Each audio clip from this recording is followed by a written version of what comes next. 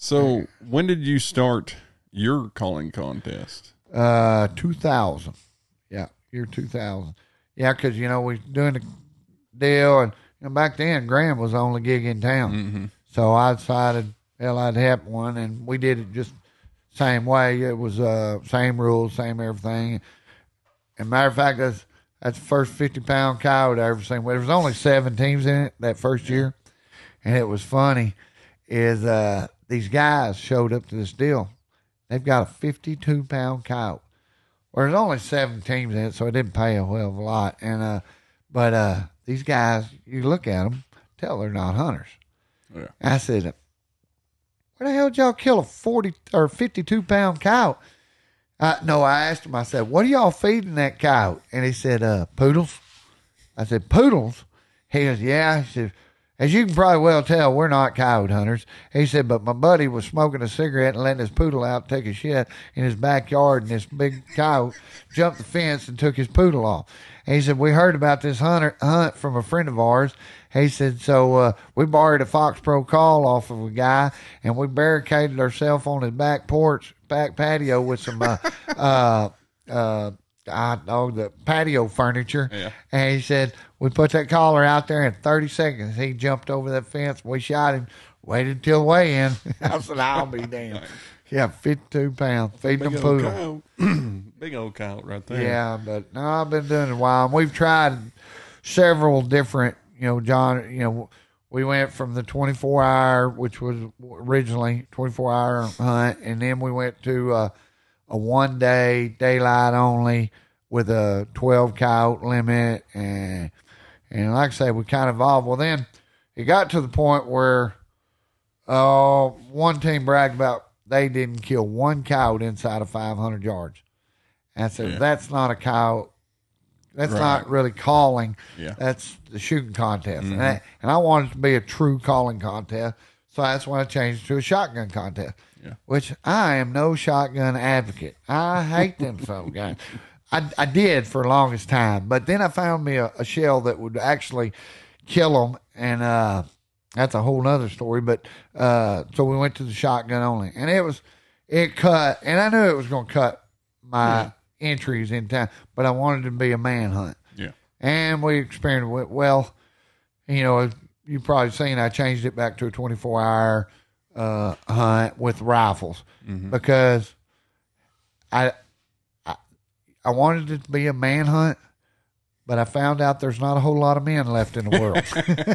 Because I think this year we had like 12 teams, and so plus I was a bunch of guys, I guess they don't have shotgun country, but they don't understand. But I just miss seeing that old bunch of guys that we started with back in the day, that I wasn't getting to see.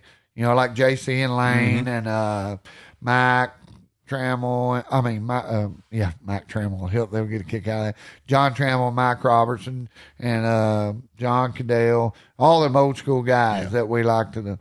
And, those guys, we hunted it when it was fun to hunt against each other. It was a different deal. Nowadays, everything's a pissing contest.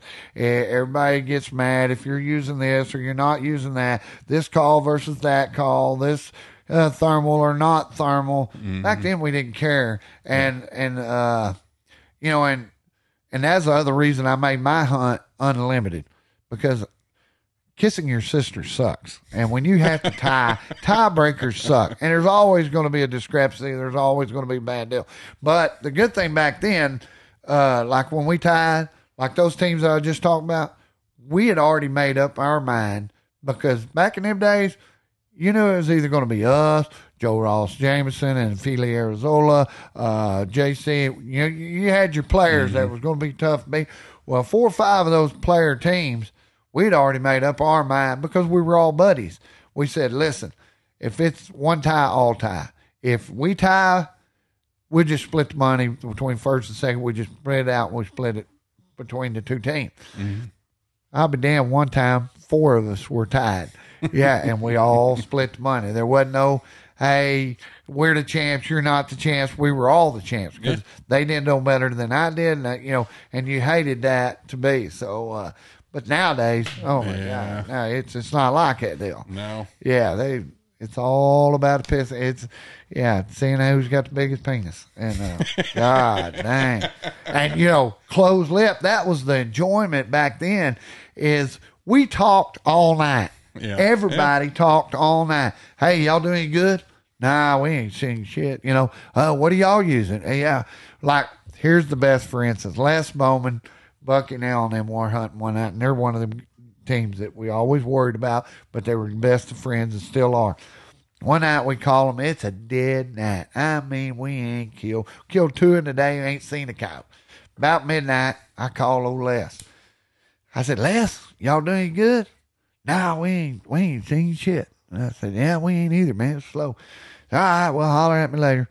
Well, about an hour or two later, I called him back, and I said, doing any good? He goes, yeah, we killed 7 in the last hour. I said, you killed 7? I said, no shit. I said, what are you using? He goes, I ain't going to tell you. I said, why not? You daggum stingy? You going to be that way? He goes, no. He goes, you'll laugh at me. I said, you killed 7. We got 2. I ain't going to laugh at you. I said, we ain't seen a dog all night. He goes, well, we're using the chicken. I said, the chicken? He goes, I told you he was going to laugh at me. I said, no, the chicken? He goes, like what? He goes, yeah, like a buck, buck, buck, buck, buck. He did that on me. And then I started laughing. He goes, I told you he was going to laugh. I said, no, I'm mad. He goes, why? Because I ain't got the chicken. Yeah. But those are what made it fun. And that's why I'm hoping that by making a 24-hour hunt, and, a lot of people get mad because the thermal deal. Yeah. I said, guys, why are y'all bitching about the thermal? I said, thermal would be just like when they come out with these good electronic calls. I said, we're always going to do better because it's just killing. It doesn't matter how you kill them. You just want to kill them. Mm-hmm. And so, and thermal in places in my country is good. Places it's usually, you get into the woods, it ain't worth 5 cents. Where light, old Gage Porter a couple of years ago, first time he come up here, and we had some thermal, and we went thermal, and I had red light on my gun. He had the thermal. No, maybe it was the other way. No, he was scanning with the red light. He goes, here comes Kyle, here comes. I'm looking, I can't see him. I said, where? He's 100 yards. I said, where? I can't see it. So good. And I look, and then I look in his light. I can see it just plain as day. Looking at thermal, I couldn't see him because he's in that grass, and I couldn't. But them eyes glowed like Christmas trees. Yeah. And so I'm not. And a lot of it comes with some guys can afford it and some guys can't. But it's just like rifles. Some people got to shoot with a 22, and some people get 338 little puas. Yeah. And, but anyway, I think it'll get back being a big hunt. And then the other deal is, you gotta. That was the good thing about it being small, is because it was pretty much my buddies, guys I knew and trusted. Yeah. But when you open it up to more, that's when you open it up to cheating. Yeah. And I'm sure you've seen some things. Oh my God, the cheating. Yeah, we had that. Well, and what's bad is, like that one year. Here's the fun. We went up there and we hunted that Elk City hunt. Well, Elk City hunt was a big summer. It had like 125 teams. Well, we hunted it 5 years in a row, and we got third the year before. No, the year before we didn't. The year before that, we got third. Well, it was windy day. We knew 5 coyotes may win this some game.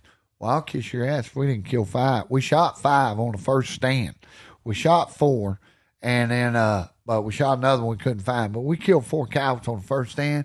We knew damn good and well there was a pretty good chance we're going to. And this booger paid like, $11,000, $12,000. Yeah. And I said, oh, God. Well, they got a rule. Texas guys was winning that hunt every year. Yeah. And the guy that run it was an old drunk cowboy. And I could not, nobody could stand him. And he'd always picking at us Texas guys. All you Texas guys come in here close to the front so I can paint a picture for you guys to understand, boy. So we took enjoyment. And like I say, they had screwed a couple of other guys before we got screwed. We got up there that one year when we killed that 4. We knew it was, well, then it got better. Well, by lunch, we killed 10. And then we wind up killing 14 by 4 o'clock. And the most ever been killed, because it was a 1 day daylight only, most ever been killed was 13. So we knew on this windy day, we're probably going to be golden. So, but the year before, they got a rule up there in Oklahoma, which it ain't even actual rule. You cannot have a loaded gun on a public road. That's the rule. But once you get on private road, you don't have to. But this guy, to trick us, try to trip us out, and they'd done it to Kelly Jackson a couple years before, is you guys got to follow. You must unload your gun at all times. So if you got in a pickup and it moved, you broke a rule. Mm-hmm. So for us Texas guys that don't ever unload our guns, it was tough. And the year before, I drove on the third stand. I drove 15 feet and I forgot to take my bullets out of my gun. We were done. Rule's a rule. We quit. Yeah. And went on. And Mitch said, well, I said, no, rule's a rule. I said, I broke it. I said, so anyway, we quit. Well, this year, knowing that we might do that, we took shoe polish and put on our windows, unload gun. So every time we got in, we unload our gun. Well, anyway, so we were super freaked out about unloading our gun. We did everything right. Got up, we called up there, we're already starting to count our money. And then when we pulled up to the deal, we went to unloading them coyotes, and because everybody else had 1, 2, yeah. Everybody's like, oh, they cheating. Yeah. And of course, nobody's saying it to my face.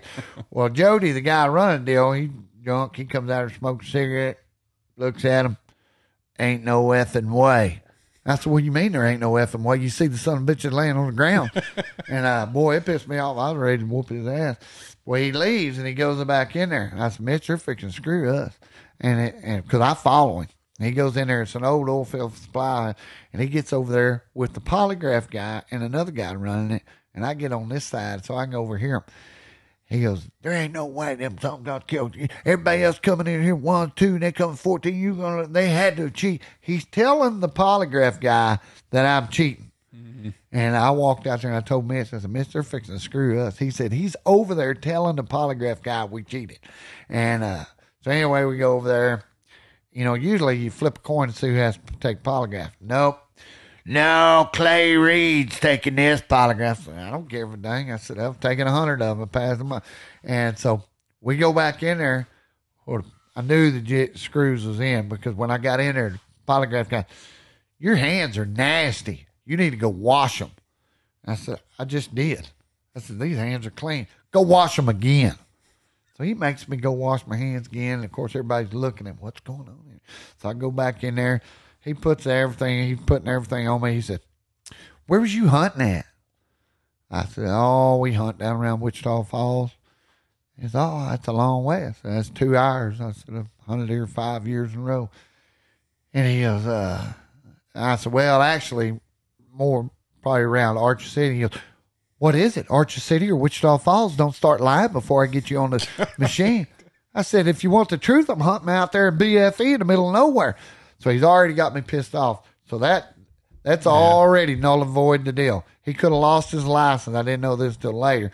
By stirring me up, that pot test is null and void. Well, then it gets worse. He goes, you don't need to start lying over there. He goes, that's a long way to go. I said, dude, I said, just give me the test. So he puts me on the deal, and we go through there. He gives me the test, and he's looking at it, and he goes, what were you thinking about when you took this? That's what do you mean, what was I thinking about?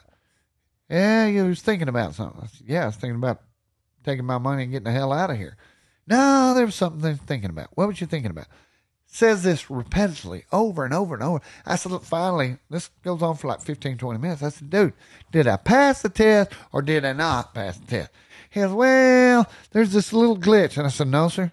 I said, I've taken 1,000 of these. I said, for 20 years, I've been putting them on up there. I know what a polygraph is. You don't fail guys over glitches, little glip. He said, that's a spike. A spike is what you fail, not a little glitch. He goes, well, you see this? And I said, no, sir. There ain't nothing any different than that line, than this line, than this line, than this line. So you're going to have to do better than that, cowboy. And he goes, well, I don't. Well, let's just try it again. So I do the polygraph again. And he does the same thing. Well, what was you thinking about? I said, dude, I was not thinking about nothing in this. I said, I've taken a million of these polygraphs. We did nothing. And I'm back there an hour with the same question over and over and over and over and over. And I'm already irritated. He says, well, all right, hypothetically, what rule in this hunt would you worry about? I said, I wouldn't worry about nothing in this hunt. I said, and he keeps asking me again and again. And he goes, I'm not talking hypothetical. I'm not hooked up to nothing. And he said, well, if there was, I said, well, if there was, and I ain't, it would be the unload the gun rule. I said, but we don't have that rule in Texas. He said, but we knew that because last year I told him the story about me doing a deal. I broke the rule, rules broken, we quit in the middle of the hunt. I said, so this year we put unload gun on our deals to make sure we didn't unload gun, even though that rule has absolutely nothing to do with calling and killing a cow. Mm-hmm. And I said, but if I had one, that would be it. He was, you did it, didn't you? I said, did what? You hunted with the London goat in your pickup. And he got up and he walked out there and told that guy, he said he drove with a loaded gun in the pickup and they failed me, cost us $12,000. Oh, and I'm telling you, and as it turned out, I was on probation because I had to stand there for a minute because I was on 10-year felony probation because I had beat up a drug dealer several years before, and I liked about 2 years of getting off that, which now it's off my con because it's off my record, but I had to, so it was, if it wasn't for that 10-year probation, I was going to clean house with that whole place. And I'm still mad about it. I'll guarantee if I ever run across, I hope I don't ever run across that bad. But and here's what's bad. All right. So the guys that were second, they killed 12, so nobody questioned them, but they were from Oklahoma. Yeah. Those guys turned out to be the real cheaters. They won my hunt. The next week. And I knew a guy that knew this guy, but anyway, I had no reason to question them. They killed a bunch of cows and they won. All right. Well, years later, then the next year, a guy comes in there, kills the limit by 9 o'clock. Oh, that's the hunt I hunted. Your hunt. Oh, really? That guy. The little bitty guy. Yep. Yeah. And I was like, yeah, you could look at this guy. And I was like, wait a minute. But he went in there, passed the polygraph, and I was like, what the hell? And then the next year, the same deal. And that boy, and I knew these guys were cheating, but it just like me. I wasn't cheating, but everybody called us cheaters because we did the exceptional thing.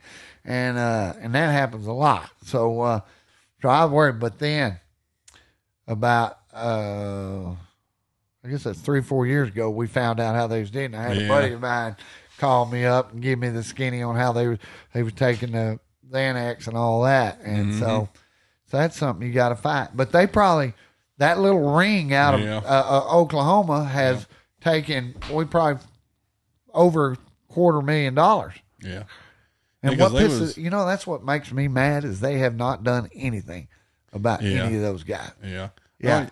If I go out here and I shoot a hog off the county road, they'll take every gun I got, throw me in jail and all this, but these guys can rob us and because they were hitting yours. Yeah, they got San Angelo, everything. I got like I say, they got the Oklahoma City hunt, they got the Caddo hunt, they got my hunt 3 years in a row, San Angelo several years in a row. And so that's like the one that we found out about again.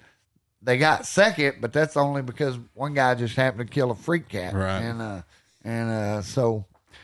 But yeah, it's a struggle which now Jeremy, luckily the best thing they did is they've got that trapper in there dissecting them cats, which is what I told him to do, because me and all these contest guys, we talked, directors talked a lot. Matter of fact, as soon as I found out who all the cheaters was, I called every son of a gun around and every director around and give them the list.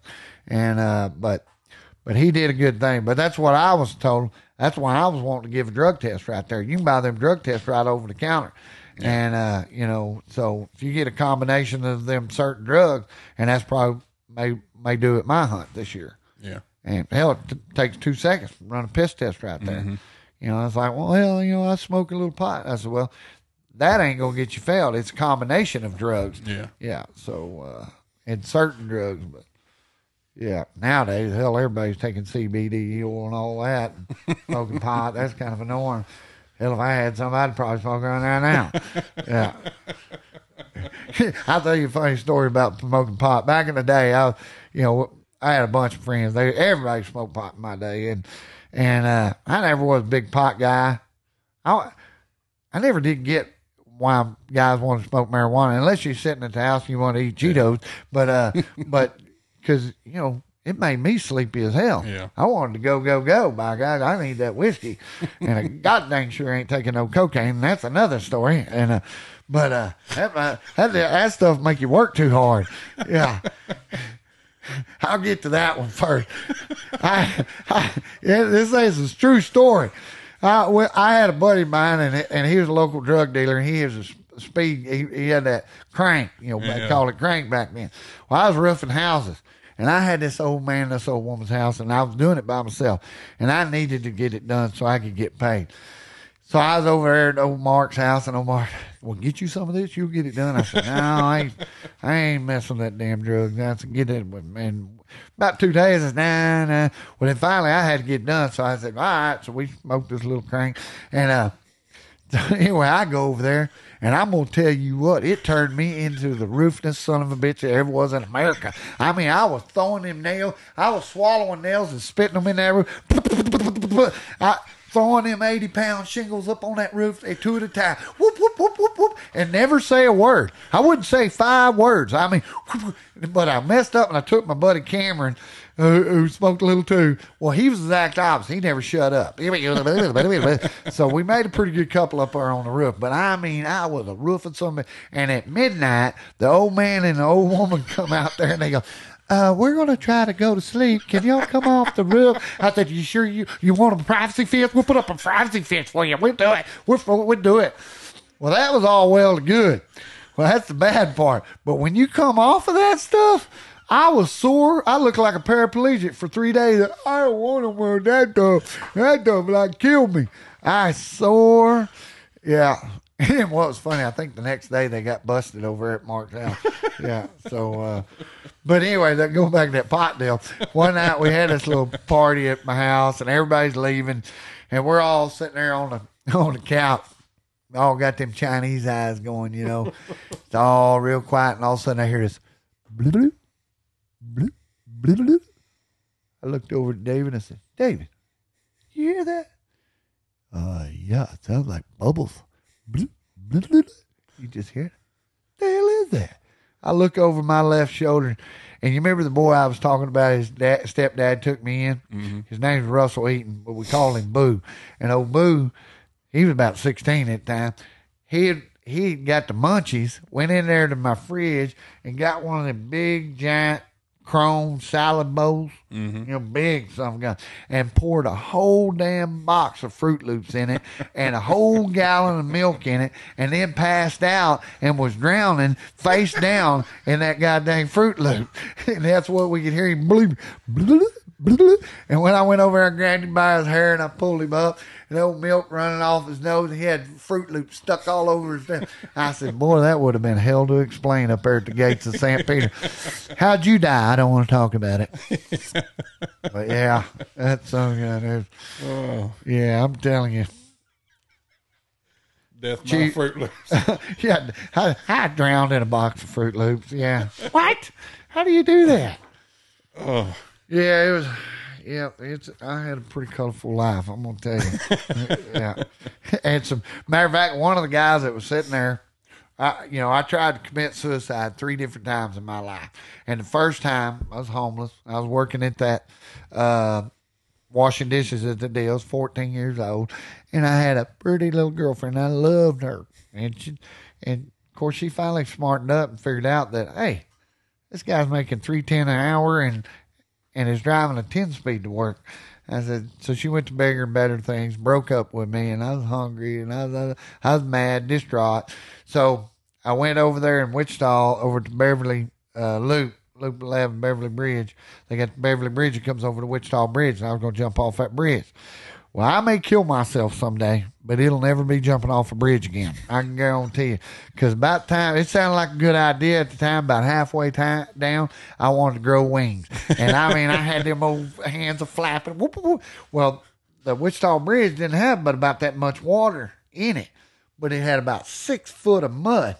So when I hit that sun gun, it did splat me. But I went thigh deep in the mud. Yeah. It took me forever to get, and this is like 2 o'clock in the morning. Yeah. And took me forever to dig myself out of that quicksand to get out of that son of a gun. Of course, my face is bleeding where I slapped that water, and I get nose is bleeding, lips bleeding, and I finally get out of it, and I crawl through. Well, to crawl out of it, there's briars.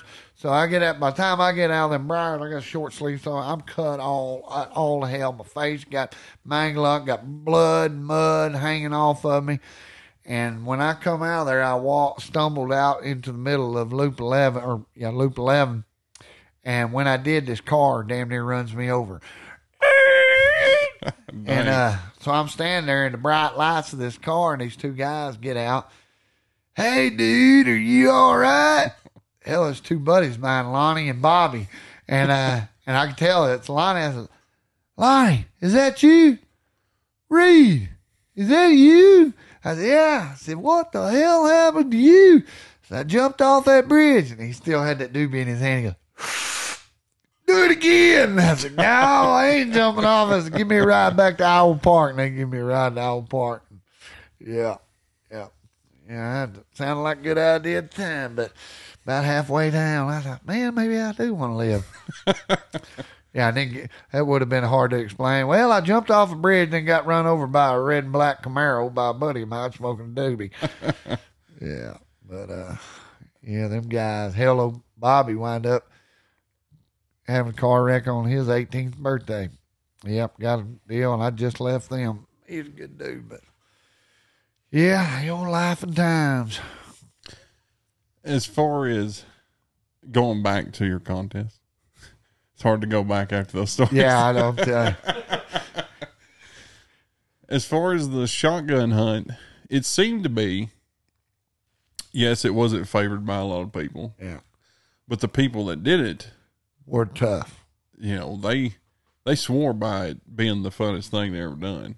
Yeah. Yeah. You know what's funny? Here, get this. Nathan and Laramie, they called me, cussing me up once. I can't believe you turned it into a shotgun hunt. And, they wind up getting in it, and I'll be damned if they didn't win the son of a gun. Yeah.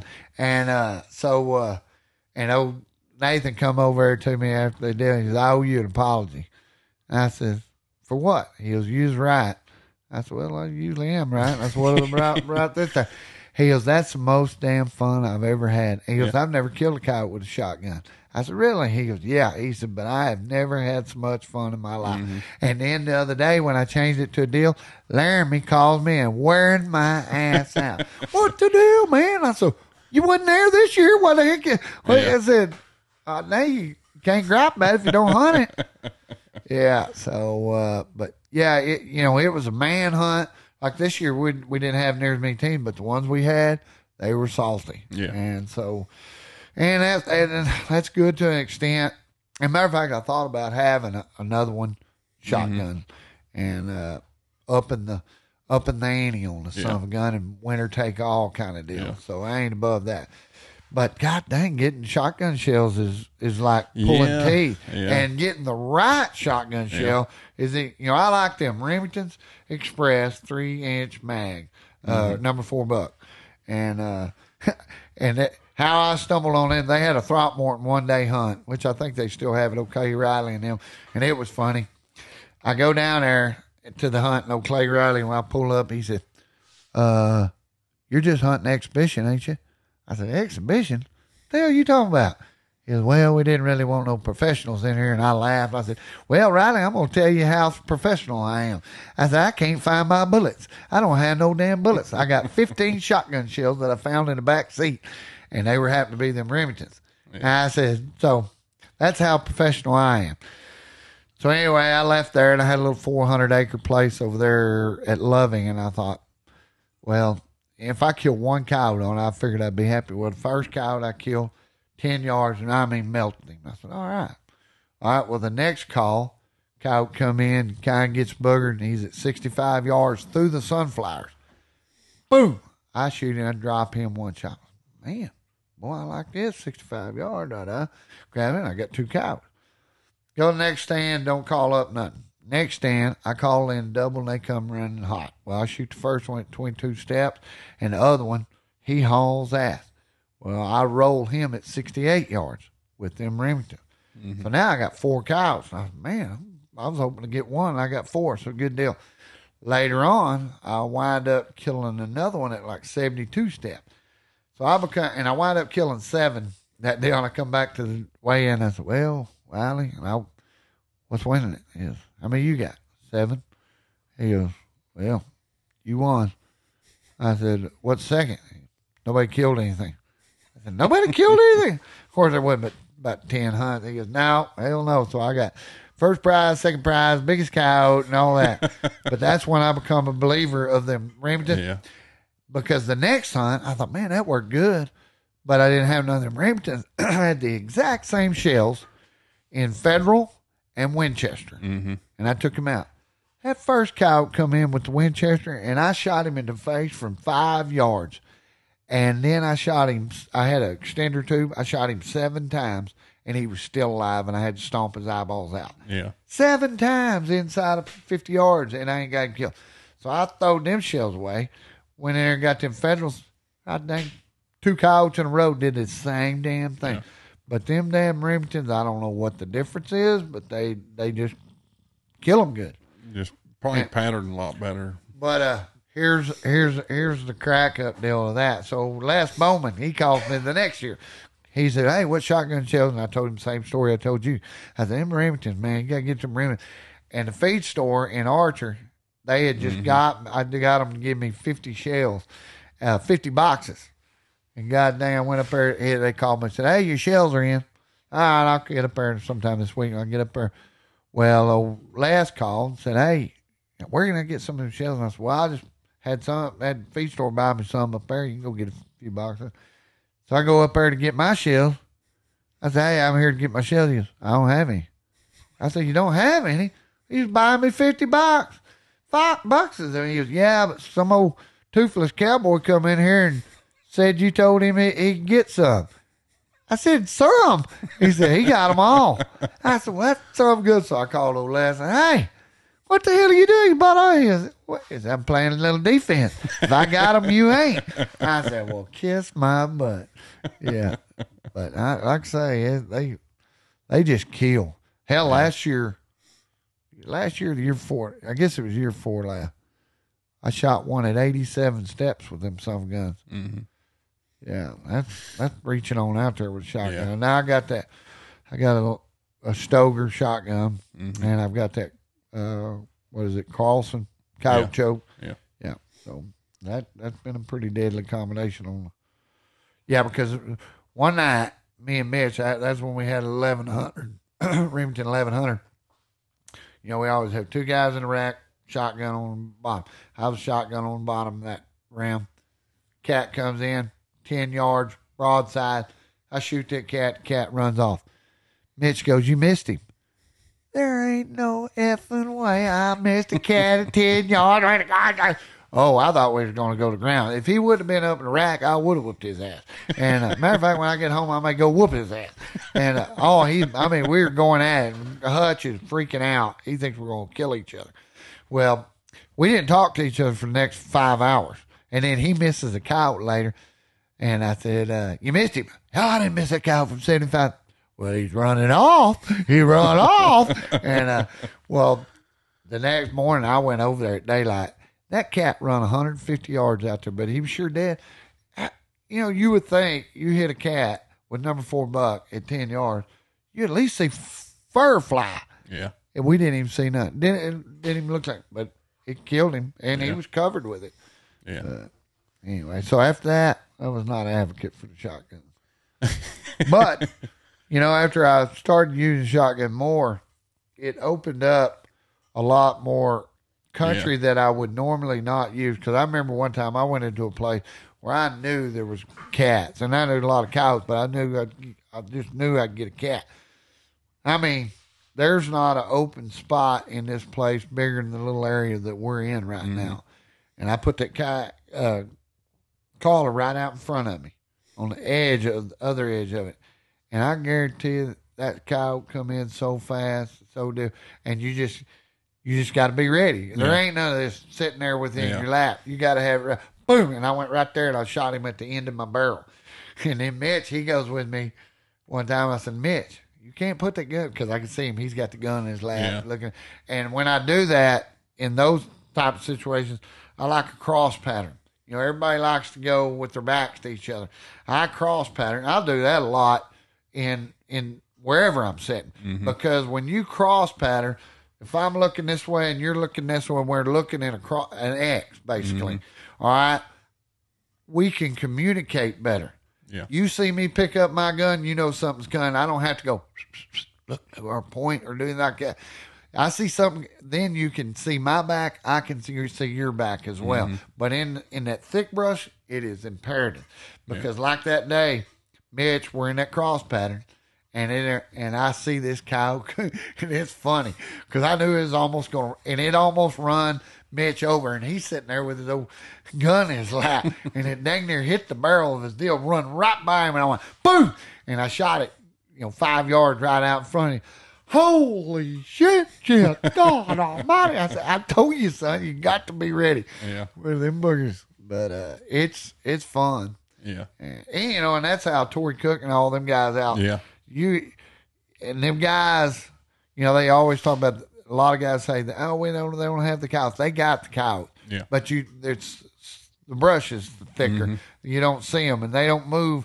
Out here we get to see them moving in the daytime, or you can go out there and scan and see 30. Well, there may be 30, but you ain't gonna see them in hardwoods as tall as building.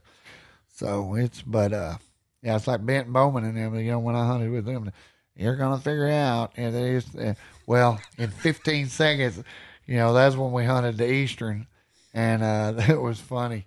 They turned out I was the driver, because my rifle screwed. But the way it was supposed to be, I was supposed to be the day guy.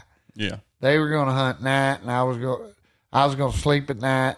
When it got day, they slept, and that didn't happen that way. I drove the whole time, and I didn't sleep for 3 days. Oh. But anyway, so they crawl in at daylight. They crawl in the back seat and go to sleep. And I walk out there at this fish pond, getting this heavy brush. It wasn't 30 seconds. Boom, 15 yards, I killed a cow. They heard that deal. Boy, they was like, well, maybe it ain't so hard to kill them. You got to get in the thick with them in that deal. And I like it to an extent. Like I say, and just like Laramie said, after he got used shotgun, it high. Yeah. You've got to that separates the men from the boys. I don't give a shit who you're shitting. I said, you got to be a better. Your setup has to be perfect. You got to be a good shot with a shotgun. You got to be a great caller. And that's what I always, it's like Sterling's hunt. I started that hunt about 2 years before he did. And matter of fact, Roger Doherty, Lane Jones and them partner, was the first champion. And I think he killed 6. Yeah, it was funny. Yeah, because I killed 3. I was madder than a Jap because I had... That's a whole nother story, but yeah, right. But I thought, if you could make it a shotgun hand call hunt, now you are doing something. I mean, hand calling is tough enough, and I love that hunt. Yeah, and Sterling's done a great job with it. I wished I had his. He can gather up sponsors. Yeah. I cannot stand to be told no. Which, Oh, Gage Porter's going to help me out with that a little. Hell, did you see all the prizes he had for that daggone coon hunt? Mm-hmm. He had a, at last moment, he's going to have a coon hunt. And I guarantee you he had prizes. Well, it was funny because we didn't kill hardly any coons. Me and another guy hunted. I think you had to have heaviest 5 coons, and he had big coons and all this other stuff. But he had all these prizes, right? I mean, he had $1,000 for, he had 30 days he put this on. And he had, we got down to the second to last prize was a suppressor. Mm-hmm. And he had a suppressor. It was like $800 or whatever. And then the next, so it gets to it.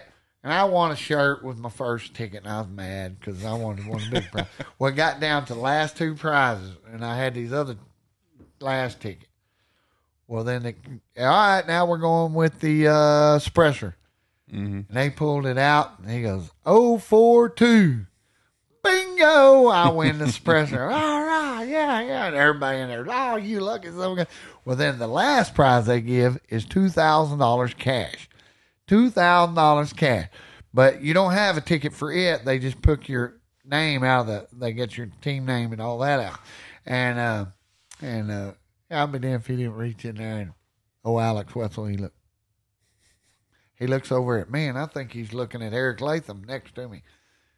And he goes, points over there towards me, and I said, you lucky son, I'm going to look at Eric. And he goes, I win it? He goes, you. Me? I won the suppressor and the $2,000. Oh, it did get shitty in there then. Yeah, but I started moonwalking as I was going up there. Yes, sir. Yes, sir. I wished I'd have had a pimp jacket on and a pimp hat. But, yeah. I'm still playing on that money right now. But yeah, Gage is going to help this year with a lot of sponsors. And like I say, I bet it'll be big this year. Yeah, going back to that format. Yeah, it'll have a lot of people, but it'll be good. It'll be good to see all the old buddies that I've been missing. Yeah. So, but it'll be 24-hour hunt.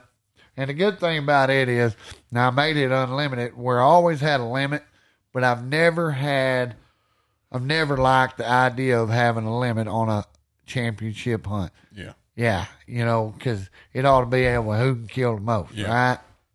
But as a contest director, I also know that you've got to give them guys, some guys hope. Mm-hmm. A guy with 5,000 acres may be able to go kill 12 cows. Yeah. But he's not going to kill 32 cows. Right. So, but the way I compensate getting them guys is $250 a man to get in it. 200 goes to the main pot, which we pay first, second, and third. All right, but 50 of that goes to the heavy cow. Mm-hmm. All right, so you may not be able to kill 30 cows, but anybody can kill a big cow at any given time. Yeah. So, well, like back in the day, I can remember big cow paying $4,000. Yeah. So a lot of people get in it to win $4,000. Yeah. Plus, we'll have a lot of prizes. We get a lot of prizes and go back to that deal. But I got, the good thing about it, I've done it 20-something years, is I got a lot of sponsors that are still in there. But a lot of them, I figured, is cash sponsors. Because that helps, like the sale barn, I sell cattle. And they just give cash, and then I can go either add it to the pot or go buy prizes, which is what I usually do, is go buy a shotgun or buy rifles and buy the prizes. Yeah. So it just makes it a little bit easier. But I've never been real good at, I don't mind asking. Just pisses me off when they tell me no. It's kind of like girls. Will you give me some sugar? No. Stop, man. I hate you. Yeah, same idea. Yeah. So looping back around to the book. So you'll finish out the year. What are your plans as far as the book? Well, probably gonna take a little bit to put it all together. Yeah, it'll take a while because, like I say, I'm right now I'm writing in a spiral notebook, day to day deal. All right. So then I'll really start writing the book. And that in between now and then, I have got to teach myself to type. Now I can get I'm about 20 words a minute, 2-finger chicken pecker, all right. But that can only go so, but if I can get to where I can free flow type, because everybody's got, some people say, well, you can talk into a deal and they'll type for you, but that's not my, Larry McMurtry that wrote Lonesome Dove, he happens to be a family friend and all that, but, we were talking about one day, he has to type with a 1952 typewriter. That's what his comfort is.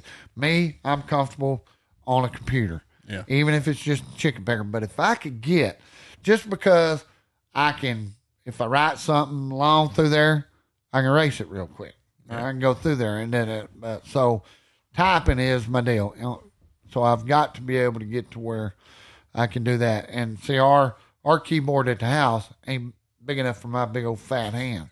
So it covers across. So I've got to, but I will learn to type by then. And if I could ever learn to type, hell, I'd write for a lot of magazines and all that. And because I get asked a lot of times to write and draw for a bunch of stuff, but I just need to do it. But that's my deal. And as far as publishing, my wife's uncle has he's written couple of books, and he said I could use his publisher, and he told me how they'll walk you through it and all this, put you on Amazon and all that. But so I got a little foot in the door when it comes to that part of it, and so I know it'll probably. Of course, Jim, my wife's uncle, he said that publisher that he's got, he said, man, they work fast. He said, well, usually it'll take you a year by the time you give it to them and they can put it all together and all that. He said, it's usually like a year. He said, but he had him up and going in 3 months. So, but as far as writing the book, it'll take but if I can ever get that typing down, it won't take me no time. Yeah. And, because when I wrote for that magazine, going back to that deadline part, she would text me 2 weeks in advance. Hey, deadline's next Friday, blah, blah, blah. Okay, I got you. Well, every time she would text me on Friday morning at 4 a.m., you do know your deadline's day. Oh, crap. So I'd run there because she knew I was up all night. So I'd go in there in my underwear, and I'd have to write an article at 4 a.m. in my underwear. That was my genre. That's what I did. And but one time I got caught kind of because me and Kelly Jackson were hunting that Nevada State Championship hunt. Well, same deal. We had to leave to go down. Oh, crap, I forgot to write my article. So I get up early that morning. I write the article. Me and him drive to Tucumcari, get out there, check the country. Well, the next morning, she sends me a text. Clay, I said, hey, I wrote my article. I done submitted it. She goes, no, that's not what I'm calling. She laughed.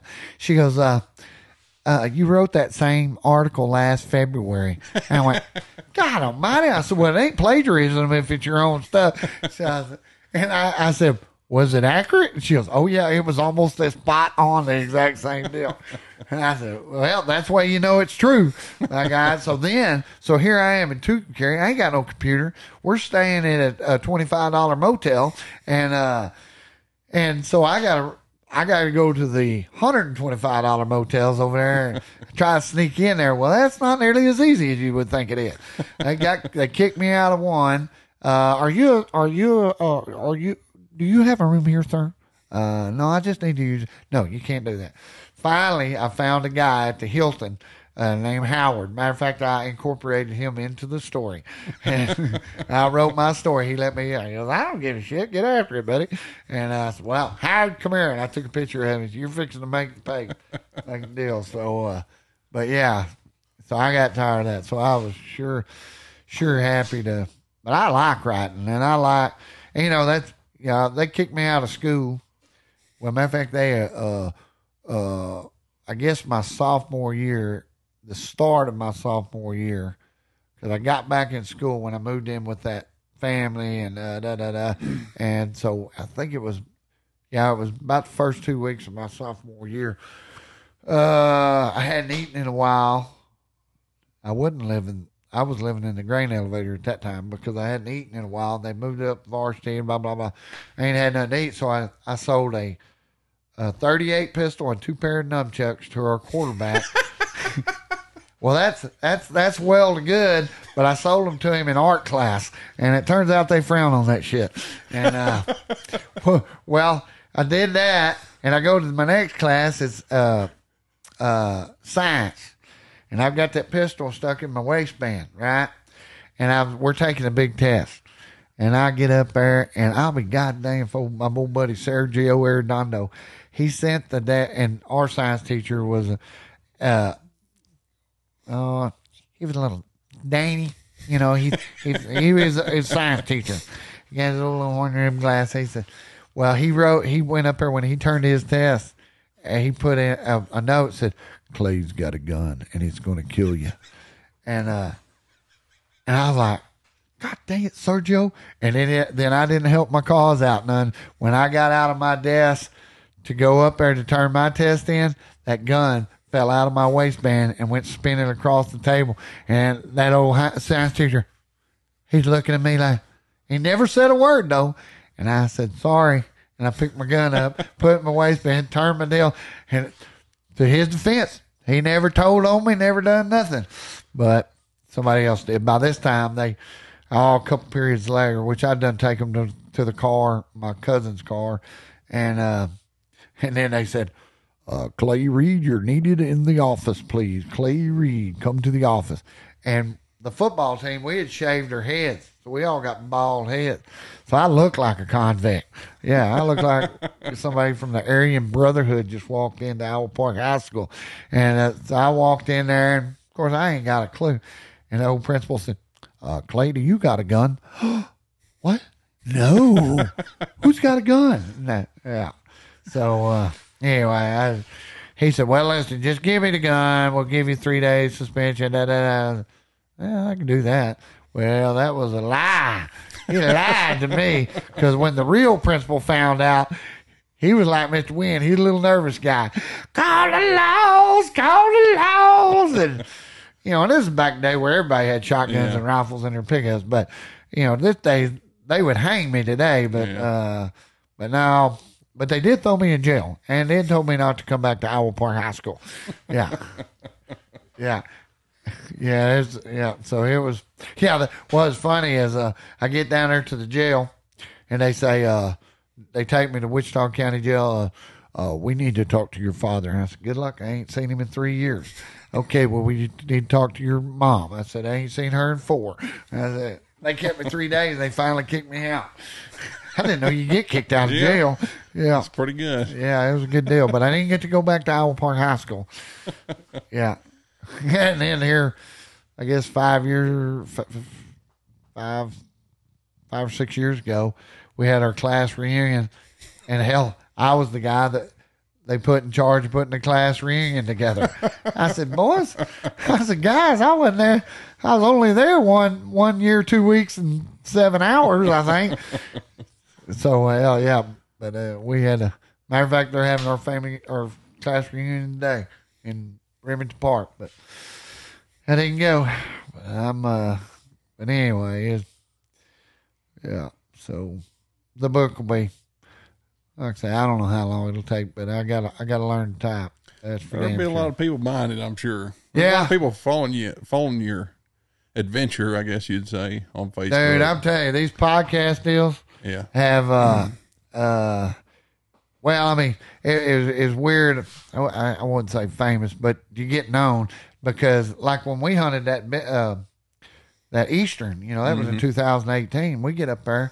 I ain't never been to Virginia. I get up there to Virginia, and there's 5 or 6 guys sitting there, and this one kid come up and he's got a hat in his hand. He's going, and we're unloading them coyotes, and I could tell they're watching me. And I said, "Can I help you?" And he goes, "Yeah, can you sign my hat?" And I said, "Do what?" kind of freaked me out. He goes, "Aren't you the Coyote Man?" And I said, "Now, how does a kid in Bland, Virginia, know who the hell the goddamn Coyote Man is?" Yeah. He goes, "Well, I seen you on that show, da da da." And I said, "Oh," and, he goes, and his dad goes, "Oh, you don't have to." I said, "No, I don't mind doing it, but I've never." It just kind of weirded me out. I'm 1,000 miles in the middle of nowhere, and somebody actually know my name. And then same happened last year when we get up there to. Oh, God dang it. We're hunting that contest in Elko, Nevada. Mm-hmm. And we get up there, and me and old Hunter rigged it up there, and hey, there's guys, coyote hunters down there. We were on the second floor, and we just got done scouting that day. Come down there, 3 guys are drinking a beer down there, and this Mexican guy that we got to meet right there, he goes, "Hey, buddy, there's them guys down there coyote hunting too." I said, "No shit." I said, "Y'all do any good?" "No, hell, it sucked. We didn't see nothing." I said, "Yeah, we didn't see nothing either." And I said, "Where y'all from?" And they said, "Oh, we're from Park City, Utah." I said, "Where are you from?" I said, "Hell, we're way back there in Texas." He goes, "Texas?" He goes, "You don't know a guy named Clay Reid down there?" And when I said that, Hunter's eyes rolled back in his head, so I'm going to the room. He's there to laugh. I said, "How the hell do you know who the goddamn Clay Reid is?" He goes, "Oh, my son-in-law lives in Frisco, Texas, and then he coyote hunts." He's always talking about the Coyote Man, that Clay Reid. I said, "I'll be damned." All the way in Eureka, Nevada, which is dead set in the middle.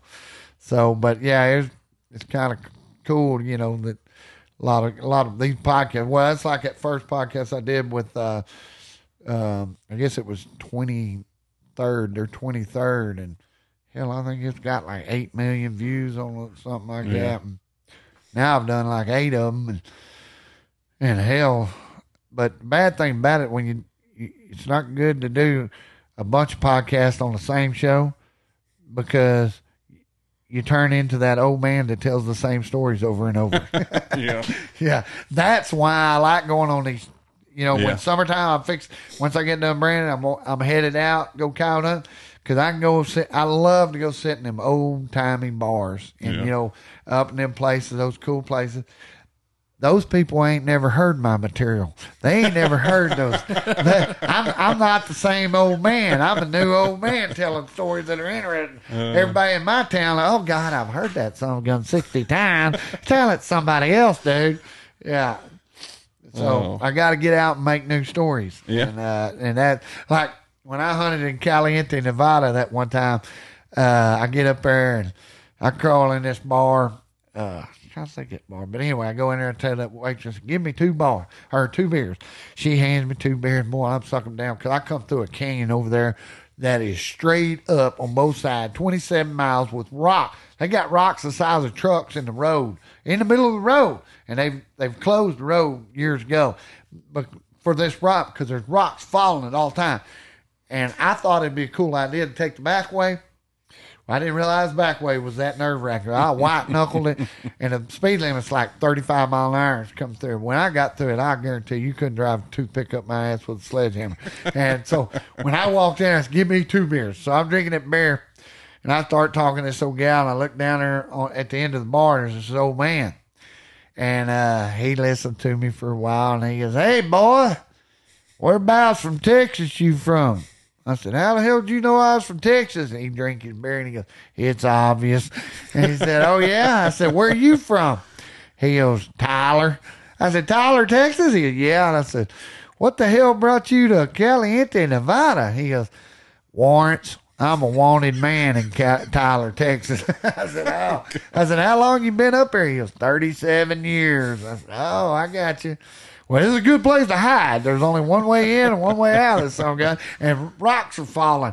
That's when I didn't know I suffered from a condition called boulder anxiety, the fear of a boulder falling on your ass. I come through there and I said, I may get hit by a rock, but it's going to be a moving target because I was flying.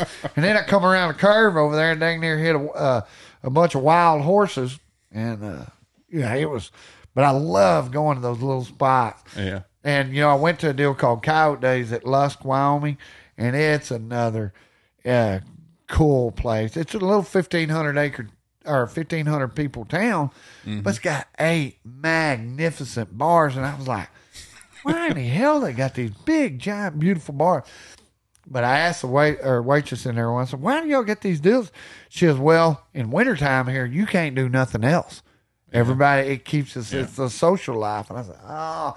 And he said, in the summertime, they get a lot of tourists, but in the wintertime, that's where you got to be. And I'm going to tell you, if you want to feel good about yourself, you go to Lusk, Wyoming. Because I guarantee you, I come here, I got my new shirt on up there, because they got this deal, and I'm shining.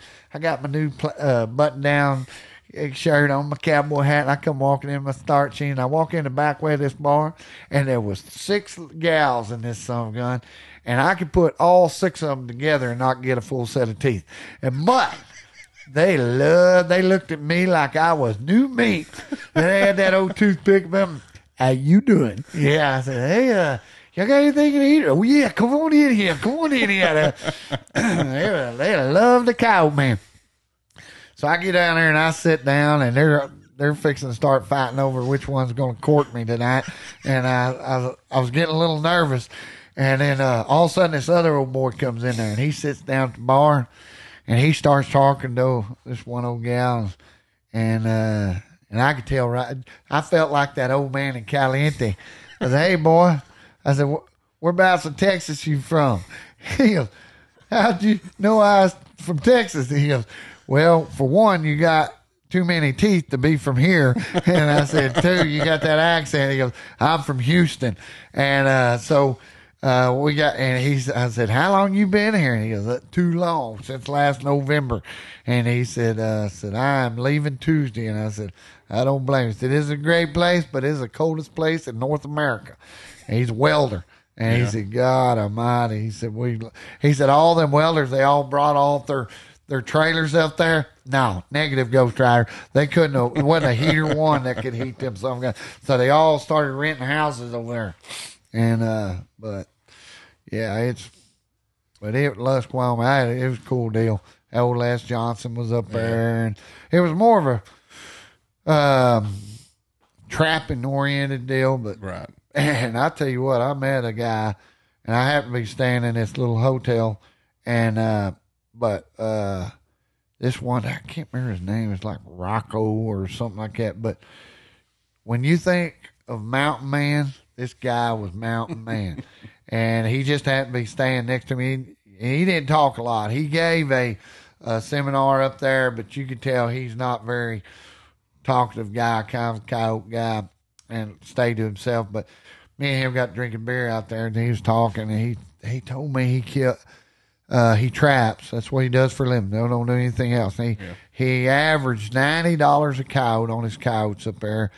I think it was 125 coyotes he trapped, and he gets so much for the bobcats too. But he sold a cat up there that was $1,280. That's pretty good. That's God dang, I was unreal. And then he gets that for sell the pelt, but he also gets like $125 head from the goat sheep association up there. So he made a hell of a living. Yeah. I said, where do you live at? And he goes, right here in this pickup. He says, I don't own a house, don't own but he was raw bone. He probably weighed 160 pounds. The old sun baked. Yeah, you can tell. And he wasn't. Oh, he's probably 50 years old, I'd guess. But you could tell he wasn't one of them guys I wanted to. Right. Hey, dumbass. Yeah. He got you in a hurry. Where did the name Coyote Man come from? That's from Craig Bosworth. He hunted with a guy named Joe Gotze and old man John Hendrick. Well, Craig is from California, but he lived in Knox City, and good some gun, loves coyote hunting. Young guy. Well, anyway, he would hunt the Graham hunt back in the day. Mm-hmm.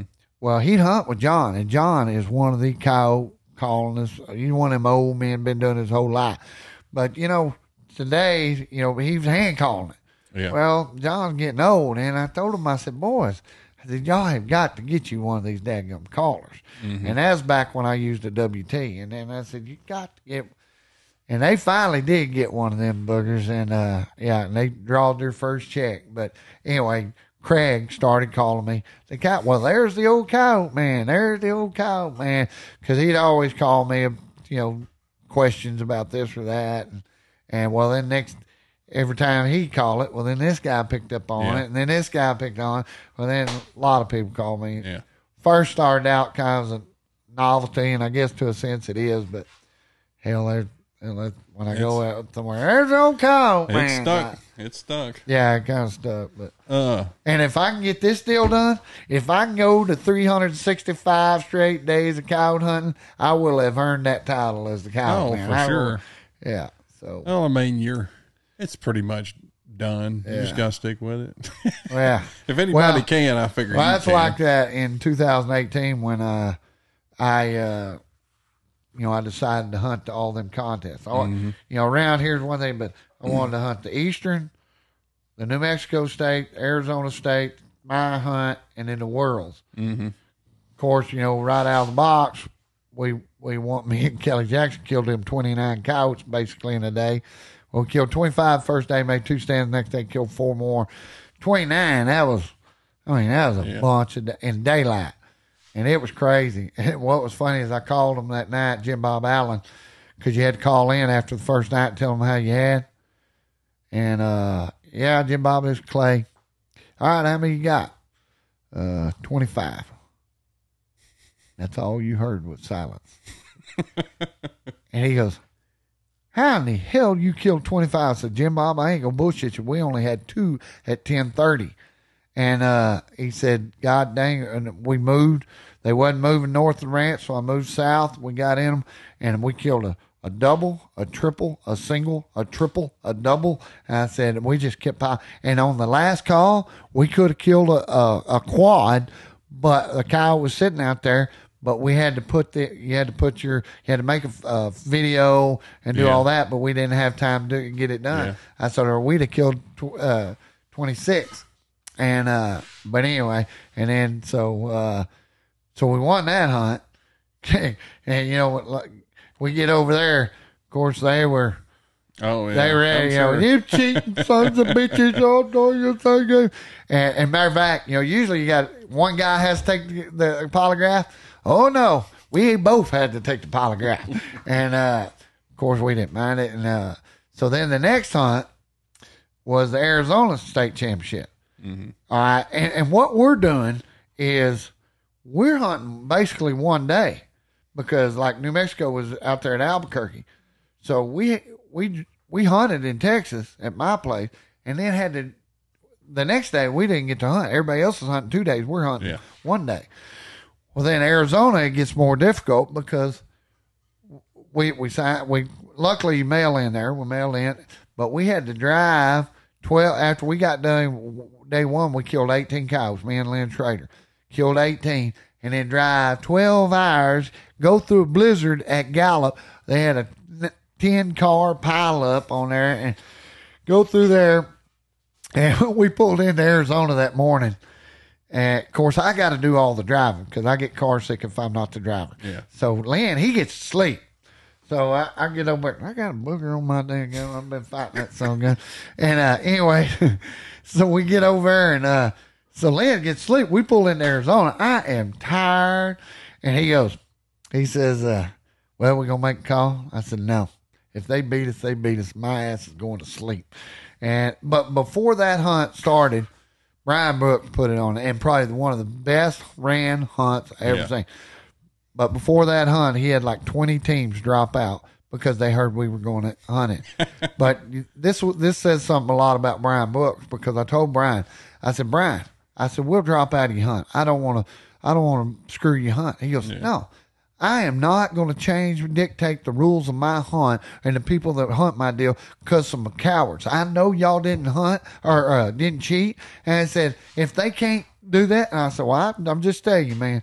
And we wound up winning. And there were some good teams in it, but the best. What was funniest about that hunt is he had all these guns. I mean, it was in the coolest place. But he had prizes tables, like 7 tables full of prizes. But over here on this table, he had a bunch of guns, right? Mm-hmm. They were giveaways, all right, prizes. And what he would do is he would call your number, and you got to come up there and pick whatever table, even the guns. Yeah. Well, I bet he picked 20 names before the people realized that the guns were in the prizes. And I was one of them. I'm sitting there. I said, well, I want to win that call, you know. And he goes, hell, it may have been Tony Tibby. I think it was. Tony goes, well, I want to win one of the rifles. I said, them rifles are up? He goes, yeah. He said, yeah, these people don't realize that them rifles are there. I said, well, boy, come on. And we're sitting there, and all of a sudden, it caught on. Oh, there goes one rifle. Yeah. And then these people that's over here that went and got a caller is going, hey, I told y'all from any table. I bet he had 10 or 12 guns he give away just on the table. And we won 2 AR-15s. But that was a good gun, good hunt. They run it. All right, well, so we went into, that's when Al Morris popped off. Mm-hmm. He said, y'all going to have to quit hunting them junior high hunts, come up here and hunt with the big boys. Oh, good Lord, that pissed me off. And I said, well, if I come up there, because he's won it the world's 3 times. I said, well, I can tell you this, if I do, you won't win your 4th one.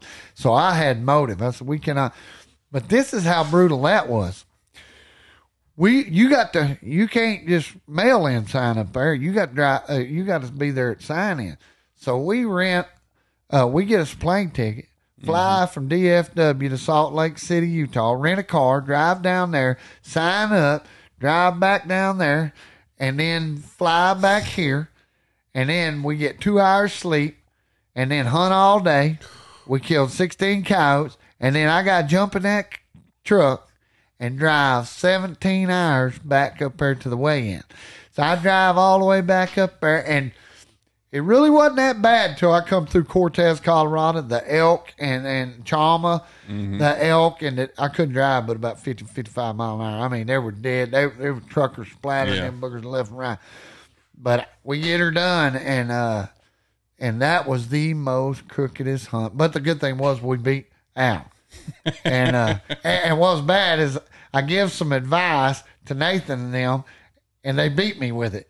Yeah, if I would have shut my mouth, I'd have been the world champion. But anyway, so so we beat Big Al, and but we get up there, we're 2nd place at the world championship, 130 daggum teams. Mm-hmm. I thought we're gonna make some money up this summer, gonna be worth the deal.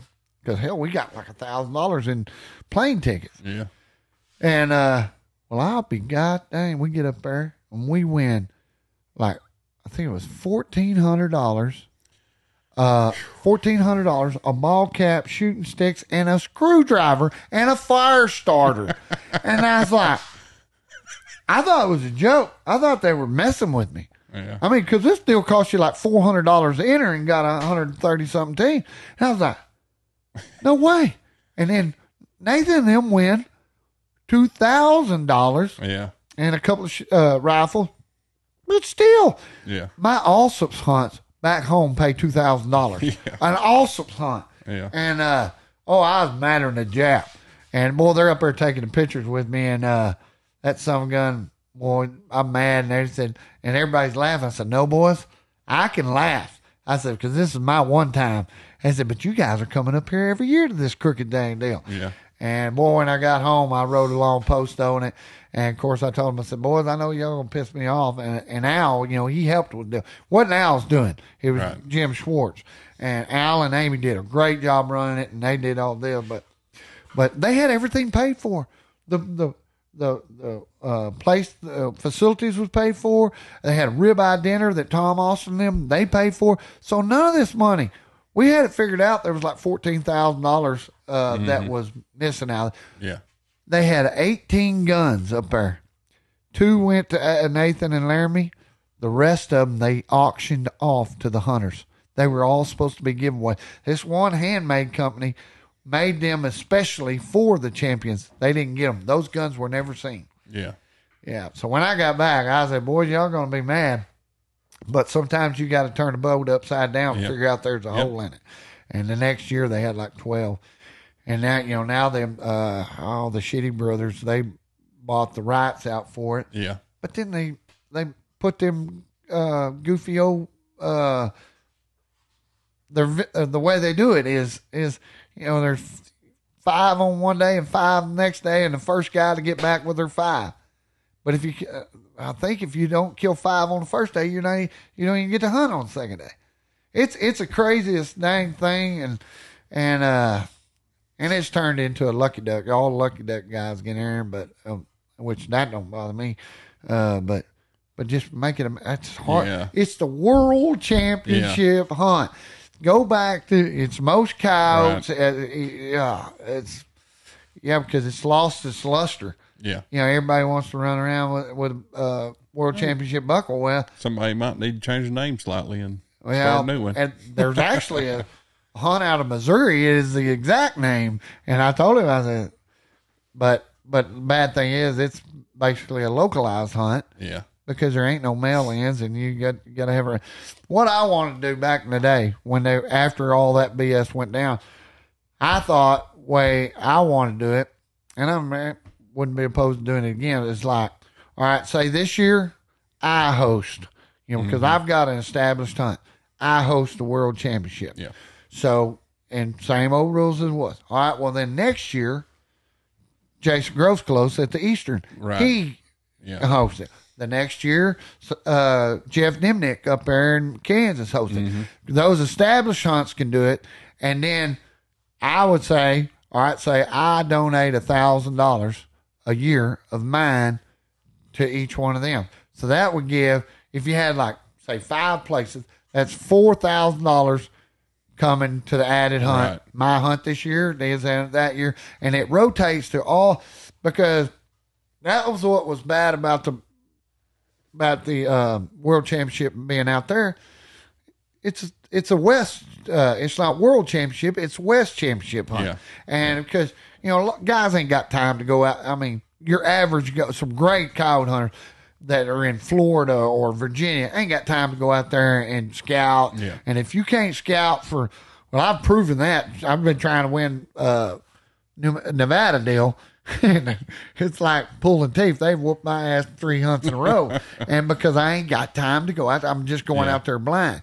But that gives guys. I mean, it's a mythical title anyway, but it gives guys in different areas of the nation, and then if the big boys want to, plus you got to be able to pay it. But I always thought that would be a good way of doing it, and kind of have the title. And then I thought, well, I'll just make it the national title. Well, they got the nationals up in Wyoming, which it's basically Wyoming. It's not national. Right. Yeah. So it's anyway. But then on the other whole deal, I'm getting old enough now. All I want to do is go hunt. That's why this year I said I wasn't going to do it, but I caught enough flack. I'll do it. It ain't that big a deal. Yeah. But I think we'll have a good time, and I can get some good sponsors and get to see everybody and make it a big. But that's the only bad thing about making it a 24-hour hunt is by the time you get there, everybody, you're not wanting to sit around and smoke cigarettes. Yeah. You're wanting to go home. Yep. That's what's a good thing about it being daylight. But it'll be what it is, and we'll have a good time.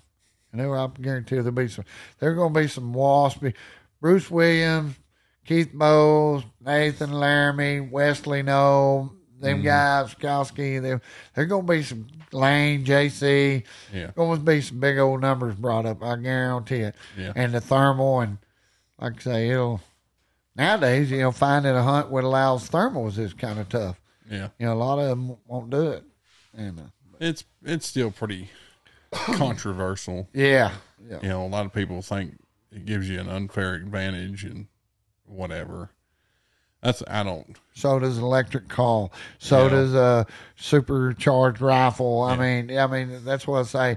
You still got to, depending on the rules, most of them you have to get some sort of acknowledgement out of the animal.